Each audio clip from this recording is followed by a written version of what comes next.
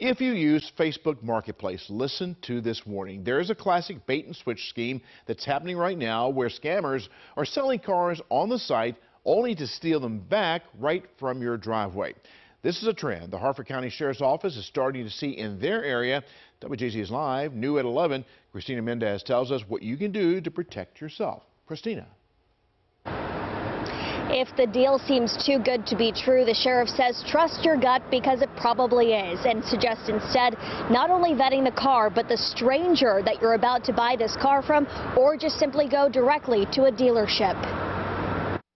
It makes me wary of Facebook Marketplace. Or at least the seller using the site. That's the warning straight from Harford County Sheriff Jeff Goller. Individuals found vehicles that they wanted to purchase, used vehicles, for private sale through Facebook Marketplace. Within 1 week of each other, two separate victims from the county met up in public spaces with someone posing as a seller in Pennsylvania. All the paperwork looked in order. They made the cash transaction, and when they got back here, they came home with their vehicle. They were very pleased. Got a good deal on it in these tough economic times, particularly in the car market.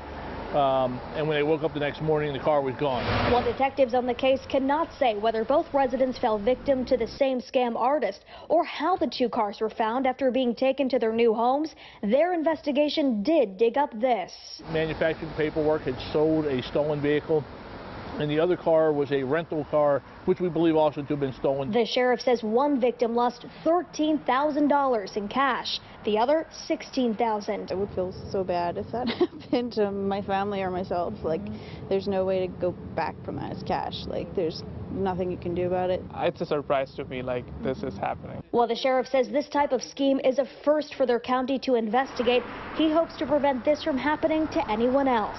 Hey, if there's two, there's probably more, and if it's not here in Harford, it's probably happening around us. So just to raise awareness. And another tip from law enforcement: if you are planning on dealing with a private sale, don't use cash. I'm reporting live tonight for WJZ. I'm Christina Mendez.